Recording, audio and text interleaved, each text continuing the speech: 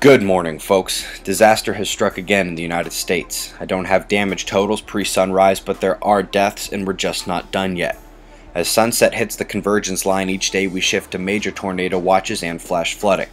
The convergence is caused when a low-pressure system puts a counterclockwise suction to the wind as we look from above, and the cold northern air is slammed into hot, wet Gulf air, and the reaction is those pop-up clouds and storms. Tonight they'll be on a more diagonal line rather than the south to north convergence of the last week. Also of note, you remember the water vapor surging to Europe? You might think this infrared image is from yesterday, but it's not. The storm grabbed the moisture and refused to move. Flooding is now a dire concern in localized regions of Germany and surrounding countries. Switching away from the weather, with an actual galactic collision shot. We've shown 2 different sims in the last month, but it's nice to see the real deal. In terms of quaking yesterday, the southern Pacific began rumbling more than normal, with New Zealand taking one as well. But as much as we should notice that, the USGS is again missing North Atlantic quakes. Let's all contact them today and ask whether they think the quakes didn't happen and their seismologist peers across the pond aren't worth the salt, or they just decided to omit these quakes for another reason. 96,000 subscribers have never used it for anything, but I'd like an answer from them today.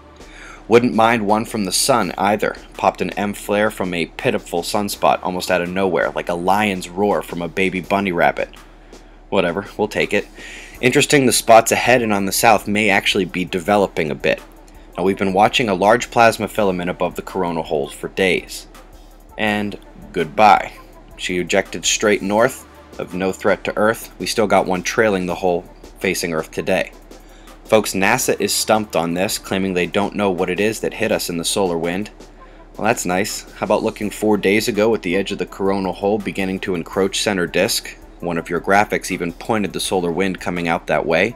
Remember, these streams have a density ramp followed by a speed ramp. I see a peak and fall in orange density, and now speed beginning to rise. My money's on the coronal hole stream. Magnetosphere just got his butt kicked, plasma penetrating significantly with strong inductions returning to the baseline here. We're in a geomagnetic storm at level 2, a moderate event, and luckily this has put an end to the electron storm. So where does this leave us with a quake watch, since I've been saying we need to wait for this flux to end before the quakes will begin? It has been multiple days since we've had a 6-pointer, let alone a major uptick. But first, note that the KP spikes over 5 decrease seismicity during that peak and only during it. But that won't last long today, and with the electrons gone and the umbral field open, we are entering day 2 of this watch with only the moderate upticks I've mentioned so far.